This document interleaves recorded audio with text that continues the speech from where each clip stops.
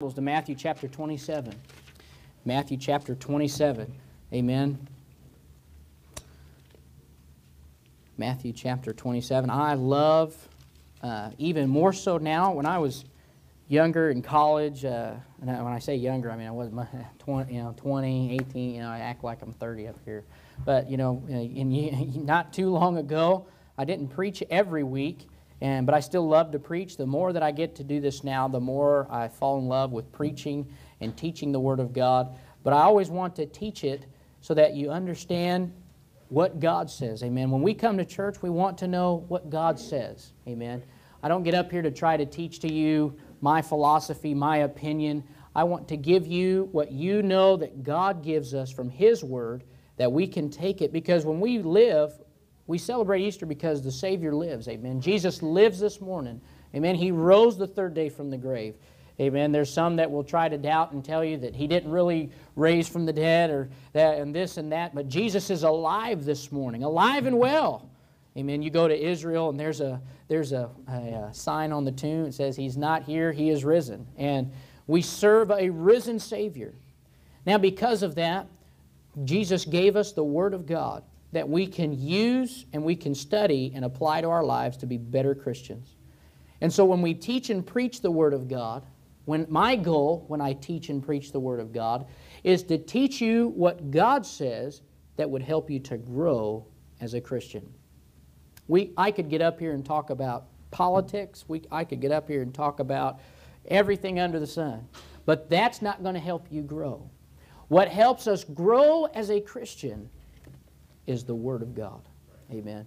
And the more we know about God's Word, the more we learn, the Bible says, the more that we have an opportunity to grow. We want to be rooted in the Word of God. We want to know what the Word of God says, because there are plenty of preachers out there that are lying to their people. They lie to the people of God. People that are hungry and searching for God are being lied to by plenty of preachers. And it's because they never get into God's Word. Amen. We're going to read the Bible this morning. We're going to study God's Word. I want you to look at God's Word for yourself and learn a truth. If you're a Christian this morning, born again, ask God to speak to you. Ask the Holy Spirit to teach you something that would help you to grow. If you're not saved this morning, if you don't know that if you died, you're here and this is maybe new to you, then I ask you to listen as I give the Easter story in a different light, but yet at the same time, give the Easter story for what it's meant to be, and that's the gospel of Jesus Christ. Amen. So we're going to read Matthew chapter 27. Let's all stand. Matthew chapter 27. We're going to read verse number 1. We're going to start there. Matthew chapter 27, verse number 1. The Bible says, When the morning was come, all the chief priests and elders of the people took counsel against Jesus to put Him to death. And when they had bound Him, they led Him away and delivered Him to Pontius Pilate, the governor. Then Judas, which had betrayed Him, when he saw that he was condemned, repented himself and brought again the 30 pieces of silver to the chief priests and elders, saying, I have sinned in that I have betrayed the innocent blood. And they said, What is that to us? See thou to that. And he cast down the pieces of silver in the temple and departed and went and hanged himself. And the chief priest took the silver pieces and said, It is not lawful for to put them into the treasury, because it is the price of blood. And they took counsel and bought with them the potter's field to bury strangers in. Wherefore that field was called the field of blood unto this day. Then was fulfilled that which was spoken by Jeremiah the prophet, saying, And they took the 30 pieces of silver, the price of him that was valued, whom they of the children of Israel did value, and gave them for the potter's field, as the Lord appointed me. And Jesus stood before the governor, and the governor asked him, saying, Art thou the king of the Jews? And Jesus said unto him, Thou sayest. And when he was accused of the chief priests and elders, he answered nothing. Then said Pilate unto him, Hearest thou not how many things they witness against thee? And he answered him to never a word, insomuch that the governor marveled greatly. Now at that feast the governor was wont to release unto the people a prisoner whom they would. And they had then a notable prisoner called Barabbas. Therefore, when they were gathered together, Pilate said unto them, Whom will ye that I release unto you, Barabbas, or Jesus, which is called Christ? For he knew that for envy they had delivered him. When he was set down on the judgment seat, his wife sent unto him, saying, Have thou nothing to do with that just man, for I have suffered many things this day in a dream because of him. But the chief priests and elders persuaded the multitude that they should ask Barabbas and destroy Jesus. The governor answered and said unto them, Whether of the twain will ye that I release unto you? They said, Barabbas. Pilate saith unto them, What shall I do then with Jesus, which is called Christ? They all say unto him, Let him be crucified. And the governor said, Why? What evil hath he done? But they cried out the more, saying, Let him be crucified. When Pilate saw that he could prevail nothing, but that rather a tumult was made, he took water and washed his hands before the multitude, saying, I am innocent of the blood of this just person. See ye to it. Then answered all the people, and said, His blood be on us and on our children. Then released he Barabbas unto them, and when he had scourged Jesus, he delivered him to be crucified. Then the soldiers of the governor took Jesus into the common hall, and gathered unto him the whole band of soldiers, and they stripped him, and put on him a scarlet robe. And when they had platted a crown of thorns, they put it upon his head, and a reed in his right hand. And they bowed the knee before him, and mocked him, saying, Hail, King of the Jews. Let's pray. Heavenly Father, we sure do love you. Lord Jesus, thank you for what you've done for us. Thank you for dying on an old rugged cross. Thank you that we take this time. We take time throughout the year, Lord, to thank you. Lord, as I know I do try every day, Lord, to thank you for dying for me and giving your life. But Lord, we take a special time, Lord, to honor and, Lord, give reverence to what you've done for us, and Lord, and be thankful. Lord, I pray that this morning that the message would be a blessing, that it would help us, Lord, to grow, that it would help us, Lord, to learn more from the Word of God. Lord, if anybody here is not saved, may they trust you, Jesus, as their Savior today. Lord, we sure do love you. Thank you for all that you've done for us. We ask that you bless the message. In Jesus' name, amen. You may be seated. We're going to continue reading in verse 30.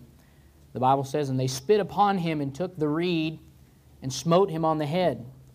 And after that they had mocked him, they took the robe off from him, and put his own raiment on him, and led him away to crucify him. And as they came out, they found a man of Cyrene, Simon by name. Him they compelled to bear his cross. And when they were come unto a place called Golgotha, that is to say, a place of a skull, they gave him vinegar to drink mingled with gall. And when he had tasted thereof, he would not drink. And they crucified him, and parted his garments, casting lots, that it might be fulfilled which was spoken by the prophet. They parted my garments among them, and upon my vesture did they cast lots. And sitting down, they watched him there, and set up over his head his accusation written, This is Jesus, the King of the Jews. Then were there two thieves crucified with him, one on the right hand, and another on the left. And they that passed by reviled him, wagging their heads, and saying, Thou that destroyest the temple, and buildest it in 3 days, save thyself. If thou be the Son of God, come down from the cross. Likewise also the chief priests, mocking him with the scribes and elders, said, He saved others, himself he cannot save. If he be the King of Israel, let him now come down from the cross, and we will believe him. He trusted in God, let him deliver him now, if he will have him, for he said, I am the Son of God.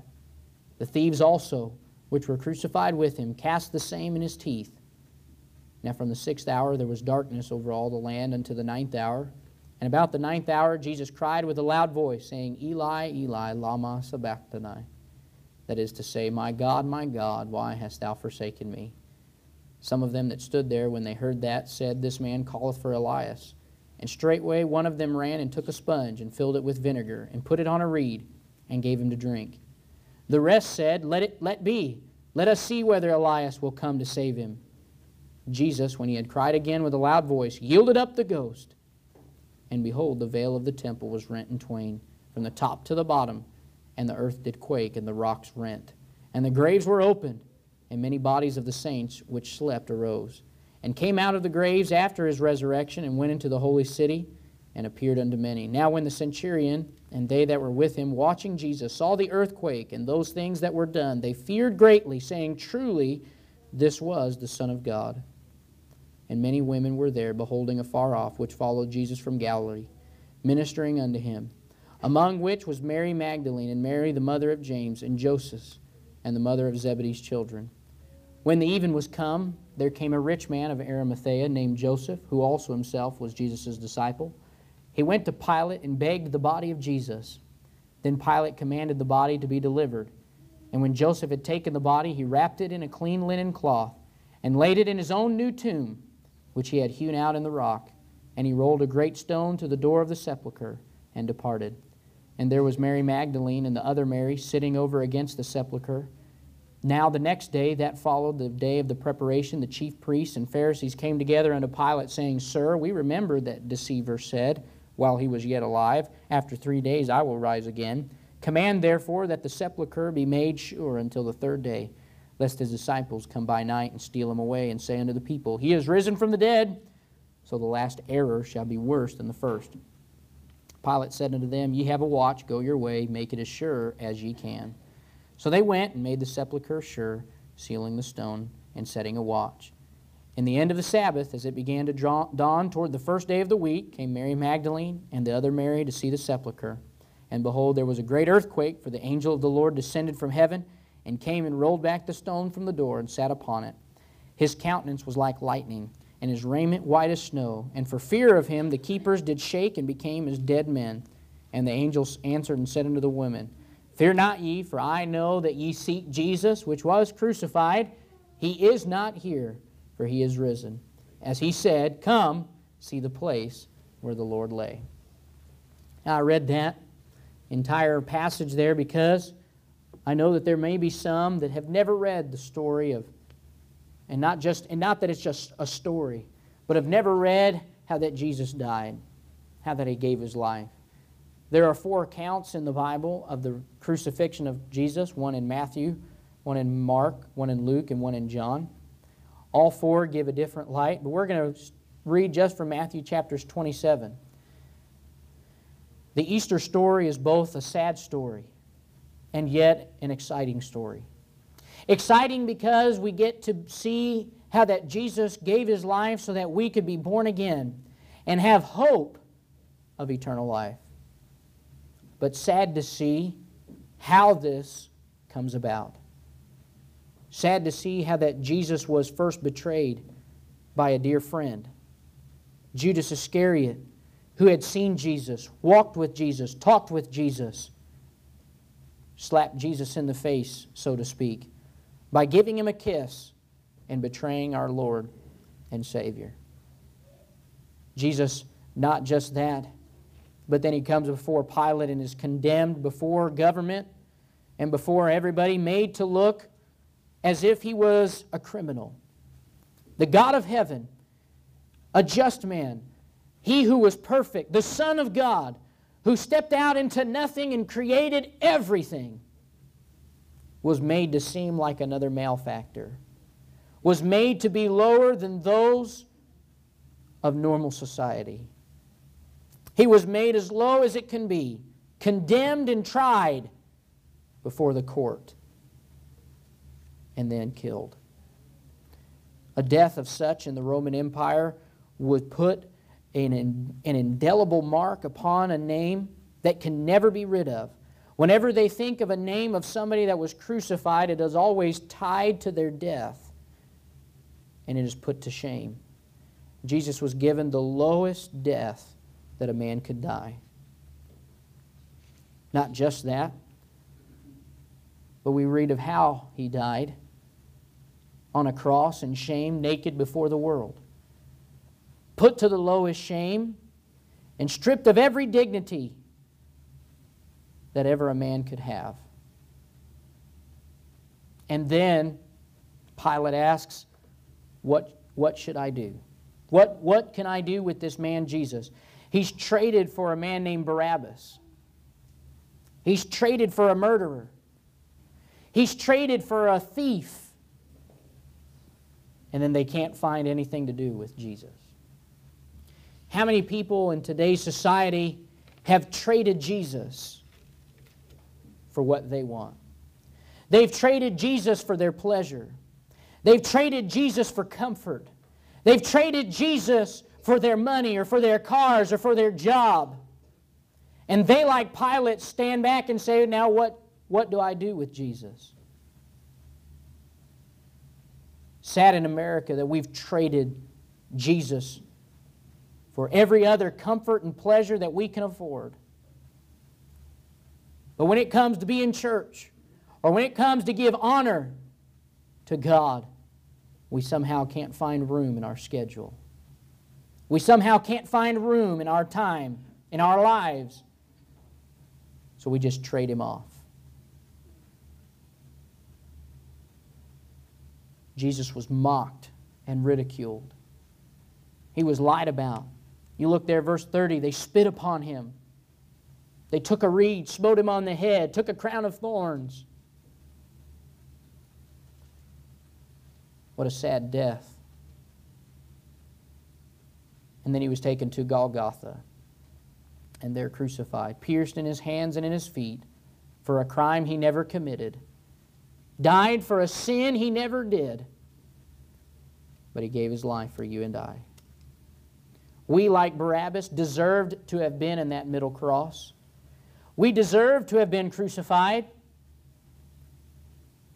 But instead of us being condemned and tried, it was Jesus Christ. I think it's sad that we would allow in America there to be people, denominations and religions that try to make Jesus less than what He was. He was the Son of God, who was innocent and pure, and He was not guilty. Don't let anybody tell you that Jesus was less than God. Don't let anybody tell you that Jesus was less than innocent. He was the pure Lamb of God. But He did that for you and I. But what do we thank Him for that? I think there in verse 42 and 43 of Matthew 27, I think that they had it right. They did not realize it. The chief priests mocking Him and the scribes and the elders were merely mocking Jesus, but they had it right, and they didn't even know it. Verse 42, they said, He saved others. That's what Jesus did. He saved others. He went to a cross so that He could save others. You realize you and I are the others. We're the others that He saved. He lost His life, gave His life, so that others could be saved. How much of our lives are spent as Christians helping to save others? We can help save others from this death and spend eternity in hell by giving them the gospel. Jesus spent His life. He came to seek and to save that which was lost. Amen. As a Christian, I don't believe it is too much to ask. It's not too much of God to ask for you to go and tell others the gospel to try to help them be saved from an eternal hell.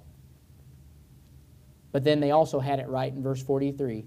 They said, He trusted in God. Amen. Jesus trusted in God.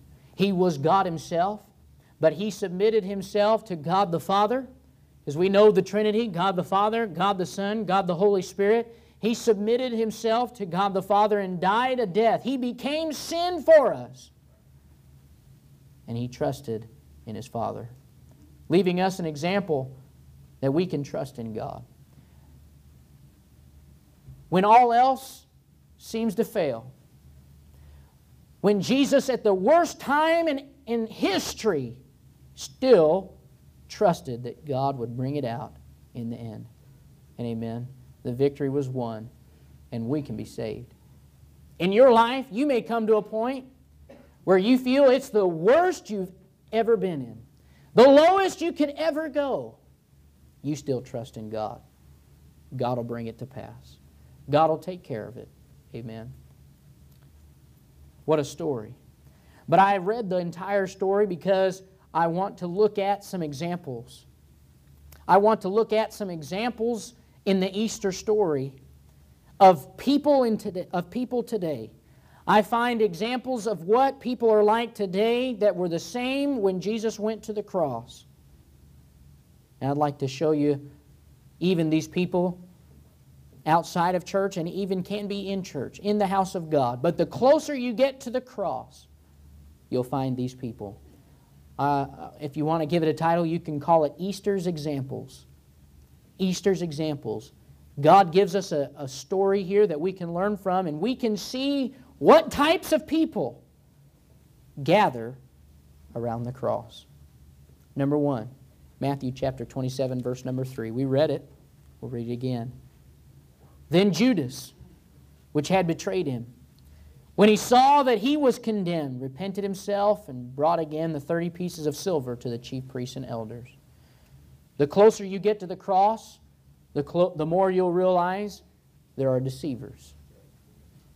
There are people that are deceiving. They look good on the outside, but they're not born again on the inside. Judas went to every church service Jesus ever preached. Judas went soul winning. He went out 2 by 2 when Jesus sent them out. Judas went to the prayer meetings. Judas got baptized. Judas even tithed. He handled the bag of money. But he was lost. It's possible to be in an old-fashioned, hellfire, brimstone, independent Baptist church and be deceiving in your salvation. Judas trusted in everything but the Lamb of God. He was around Jesus. He looked at Jesus. He shook Jesus' hand. He spoke to Jesus, and yet still died and went to hell. He even kissed Jesus. He kissed the door of heaven and still died and went to hell. So close, but yet so far. In church, it's possible for there to be people that deceive. Sometimes they deceive themselves. You say, you've been born again, but have you really trusted Jesus as your Savior? Being born again is not in the baptism. It's not in church. It's not in tithing. It's not in being here Sunday morning, Sunday night, and Wednesday night. It's not in all of the good things that you can do in helping in the church, although we enjoy and we want you here. But true born again, true salvation is putting your faith and trust in Jesus Christ. Do you know that you've done that?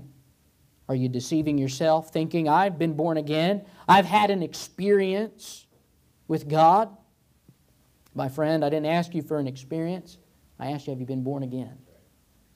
Did you get saved? Did you have a point in time where you realized you were a sinner? You realized that you would have to spend eternity in hell, and you realized that Jesus was the only way to heaven, and you accepted that gift of eternal life, and you called upon Jesus and asked Him to save you? Many people look for a physical experience to have a spiritual salvation. As far as they think, well, I've been saved from a car wreck. That means I'm saved.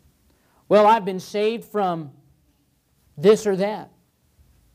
But my friend, salvation only comes from the Holy Spirit convicting you in the soul and telling you of your need of a Savior. Amen. There are deceivers. Have you deceived maybe even everybody else? Judas, they never expected Judas. The disciples, the friends that he knew, the people he were with, never one time would have looked at Judas and thought that it was him. They all asked, is it I? Is it me? And I believe that in a church it can be possible for somebody to so deceive that we don't even know. But so sad that you can be around the gospel. So sad that you can hear the Word of God. So sad that you can be pointed to Jesus and still miss it. So sad that you would be happy living that way. Be not deceived. God is not mocked. Because just because we may not see, God does. You may fool everybody else, but you don't fool God. You can deceive even the pastor in claiming, I've been born again. But you and God know. Amen. You and God know when you trusted Christ. You and God know that you're lying.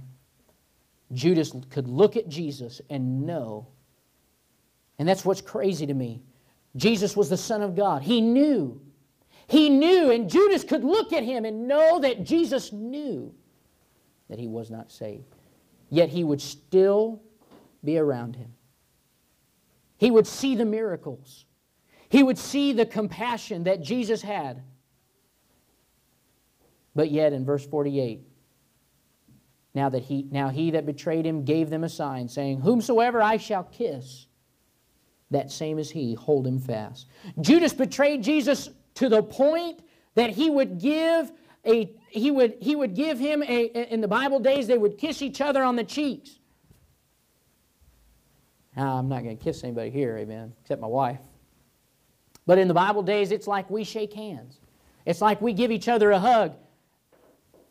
Judas was so okay with betraying Jesus that he would use a term of endearment. He would kiss him to betray him. Amen. The closer you come to the cross, the more you'll find there are deceivers. We must take a self-inspection and make sure we're born again and we've accepted Jesus as our Savior. Amen. Salvation is not through your work for Christ. It's by the work of Christ. He's already paid for sin. Amen. Just trust Him. Now let's turn the second people near the cross. Matthew chapter 26, verse 75. Matthew chapter 26, verse 75, you look there, it says, And Peter remembered the word of Jesus, which said unto him, Before the cock crow, thou shalt deny me thrice. And he went out and wept bitterly. There are backsliders near the cross. Yes, you're born again. Yes, you're saved, but you know that you're not what you should be. I believe all of us here have come to a point like that. We backslide a little bit. We slack off in our work for God. Peter, here in this story, in this chapter, that Peter, he had followed Jesus, but he denied that he even knew the Son of God. In the work of the Lord, there are going to be those that will backslide so much, they'll get so far from God that they'll even deny they know Him. He was in the old world, and Peter was at the sinner's fire, and he had the hope of eternal life. Jesus was going to the cross to pay for sin, and instead of pointing people to Jesus, he denied that he ever even knew Him. There'll be people in church that will so backslide, they know they have the hope of eternal life, and instead of giving the hope of the gospel, they'll deny that they ever even knew that Jesus died. They'll deny they ever knew the Savior. Don't get to that point. Don't backslide so much that you would deny Him in front of your friends or deny God in front of your family. Of course, we know that Peter looked at Jesus and Jesus knew what He'd done. Funny how that even though Jesus knew Peter would deny Him, Jesus still went to the cross for Peter.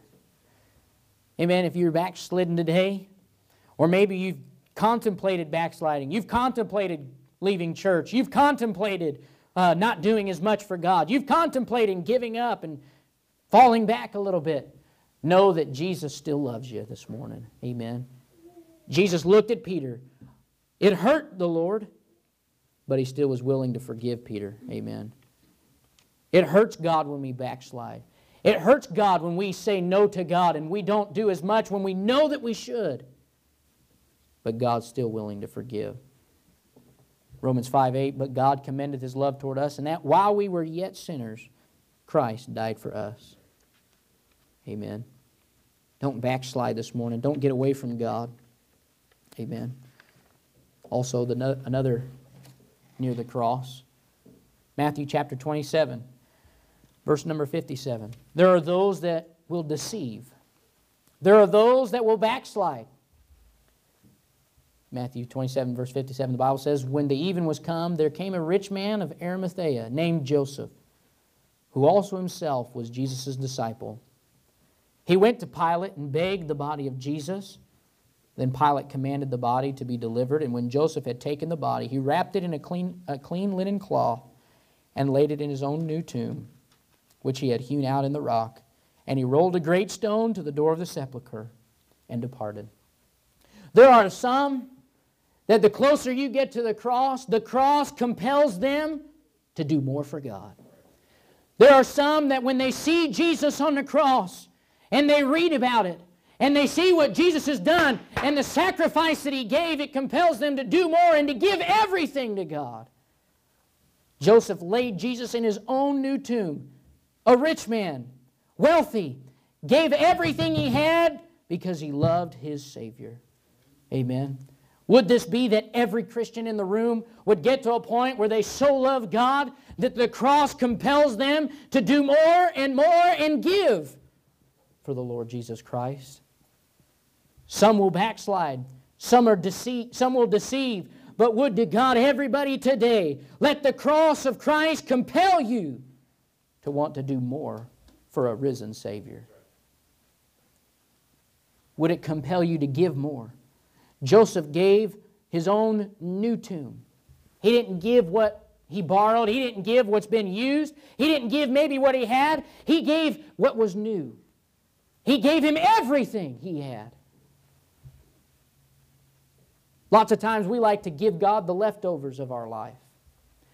We as servants, as Christians, we like to give God what's left. We take what we want, we use our time, and then we give God what's left in our day. Instead of reading our Bible and setting time aside each day to walk with God, we use our time for what we want, and then at the end of the day, if we have time, we'll give some to God. We'll come to church Sunday morning, but we won't come back Sunday night because we don't have time for God. We have time for ourselves. May the cross today, as you read and I read, how that Jesus gave His life, it ought to compel you. It ought to drive you to say, Jesus would do that for me. How much is too much to give to the Savior? Some of you look at me this morning and think, you're crazy. You're right. But I'm crazy because of Jesus. Well, I'm saved this morning. Born again. I have a home in heaven. Jesus went to the cross, and we celebrate Easter because He went and died and gave His life. There's not too much that Jesus could ask me to do. There's not too much that Jesus could ask me to give. God wants me to give my life for Him, pastoring the rest of my life, then I'll die in Wichita, Kansas. Amen. If God calls me somewhere else, God does. But my life is for the Lord because the cross compels me. Sad if you can read the Bible. Sad when you can read what Jesus did. Sad when you can know and look at a cross and know what Jesus did for you and not be convicted in your soul that you don't do more for God. That's where we would be backslidden. We get backslidden when we're that way. Amen? Let's be compelled to do more. Matthew 28, verse 17. And when they saw Him, they worshiped Him, but some doubted. There are some, the closer you get to the cross, that will doubt. They'll doubt God. They'll doubt what God can do. They'll doubt what Jesus has done. They'll doubt that God can save or that God can take care of, and they'll doubt the work of God. We have to move on. Amen. Thomas, as we know, is called Doubting Thomas. He doubted God. There are some that probably doubt Jesus. They doubt their salvation, maybe. But that's because you've got to get in God's Word and get closer to Jesus. Man, the farther you get from Jesus, the more you'll begin to doubt. Draw nigh to God and He'll draw nigh to you. But there will be some that will live a life of doubt. They'll live the rest of their lives doubting God. Somebody that doubts, somebody that questions God, is somebody that lives a life, or he's somebody that lives with a life with a lack of faith. Because faith is the opposite of doubt. When you have faith in God, it means you trust Him. When you have no faith, you doubt Him. Faith cometh by hearing, and hearing by the Word of God. This is what Thomas did. He got away from Jesus. He got away from the Word of God. And he began to doubt. The farther you get in your life from this blessed old book is the farther you get away from faith and from truth. The farther you take your children away from the Bible, the more they'll doubt what God can do. That's why this generation is so sick. This generation is sick with a lack of faith because we've taken the Word of God away from our children. We've taken God out of the public schools. We've taken prayer out of the public school. We've taken Bible reading. Sure, they can go and have the Quran and they can have anything else, but when it comes to a blessed old black book, they're looked upon with scorn. And they wonder why we have problems. Because there's a lack of faith. This world's full of doubt. The farther you take your family from the Word of God, the more your family will begin to doubt God. And they'll begin to doubt what God can do. You'll have children that'll grow up and won't get saved because they'll doubt God. You'll have children that'll grow up and won't live for God because they'll doubt God. We have to keep our families in the Word of God. Keep our families in church. Keep our families around the house of God and around the Word, and keep us in prayer so that we don't doubt. But there are some that will live that way. Don't live a life of doubt. Live a life of faith. Doubt is the opposite of faith. If you begin to doubt God, that means you need more faith. That means get in the Word of God. And allow God to speak to you and increase your faith. Matthew 27, verse 54. Now when the centurion and they that were with him watching Jesus saw the earthquake and those things that were done, they feared greatly, saying, truly, this was the Son of God. The closer you get to the cross, the more you'll find there are those that will get saved. There are those that will be born again. You can't help but lift up the cross and lift up Jesus without somebody wanting to be saved. Man, we were out yesterday. I got a chance to do some visiting. I got here late because of work, and I had to work late, and then I forgot the palm leaves in Hutchinson, so my brother drove me and met me halfway, and it was just a mess. Finally, we got to go soul winning. Finally, I got to just hand out a few tracts and invite people to church for the Easter service. Met a young man, he come out with a Wii remote. What? And he was playing the Wii. Don't interrupt somebody playing the Wii now. Man, he was mad. He's like, hey, I'm playing a Super Smash Brothers or something, I think it was like that. I was like, what in the world? His name was Ishmael. I said, Ishmael, I'd just like to invite you to church. He said, oh, you know, I'd like to go to church. He's like, I've been looking for a church. I said, great. And I said, Ishmael, I said, but more important, I said, I wouldn't be much of a pastor if I didn't ask you, you know, if you die that you would go to heaven? Do you know that you're born again? He goes, no. I was kind of shocked. Normally, most people say, well, yeah, you know. He just, no. I said, well, Ishmael, I said, if I could show you how you could go to heaven, what would you say? He goes, well, I'd like to know. Amen. And I got to show him how to be saved. Now the devil was fighting because he had a little 9-month-old. She kept trying to crawl out the door. He would take his foot, and he'd lift her up on his foot and take her and put her back over here. And so I'm sitting there leading him to the Lord. I've got the screen door behind, or he's holding the screen door. It's like right here, and his little 9-month-old, she keeps trying to crawl out. And he takes his foot, puts it underneath her. He's a big guy. He's huge. And he just takes his foot, does like that, moves her over, puts her down. She comes back, moves her over, put her down. I was like, devil, I'm going to smack you. He was trying to distract him, but Ishmael got saved. Amen. But it reminded me again that you can't lift up the cross too much without somebody wanting to be saved. There may be many that reject Christ. There may be many, like in the story here, where they will mock Jesus, call him what he's not. There'll be many that get bored with church. They'll get bored with being in the house of God. But there'll be somebody that will one day walk down the aisle and beg to be saved. Amen?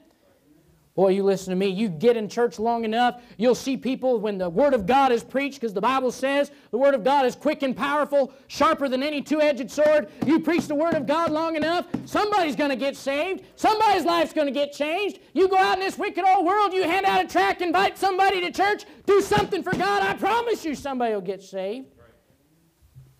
Well, we get tired and we think nobody will get saved. Nobody wants to listen. You keep going. You keep going, because there's a soldier out there that's watching that'll say, truly, this was the Son of God. Pilate denied Christ.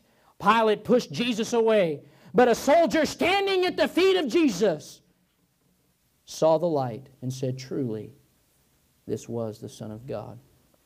Boy, I'll bet you that soldier got a kick out of it. When 3 days later he hears Jesus came back from the dead, he thought, boy, truly this is. Because he says this was. Jesus died. Jesus gave his life. He died. The soldier did not know that Jesus had promised to raise from the dead, but I believe he knew it was the Son of God, and I'll bet he got a kick out of it, knowing Jesus came back and he said, truly, he is the Son of God. But people will get saved. You keep preaching. You keep going out. You hand out those gospel tracts. You keep giving the gospel. And I promise you somebody will get saved. Amen. Don't ever get tired of giving the gospel. Don't ever get tired of going out and preaching the Word of God. I read a couple weeks ago of a missionary that they went, and him and his family, they left and went to, I can't remember the name of the place, but there was where there was the barbarians and the gospel had never been preached, and the cannibals. And he had such a heart for the people. He served 20 years, and there was an island not far, and God burdened his heart to go and preach the gospel to them. He'd been warned not to go. So he left one day. Him and a friend, the captain on the boat, waited, and they went in a boat off to the island. The captain said a few moments later he saw the bank as it began to fill with the cannibals, and it began to fill with the people of the island. And they began to get in a boat and come towards him. He didn't see signs of the missionaries. And I remember reading how that the cannibals, they went back later, and the missionaries went back to go find their friends back later, and they gathered what they could. The cannibals had killed them.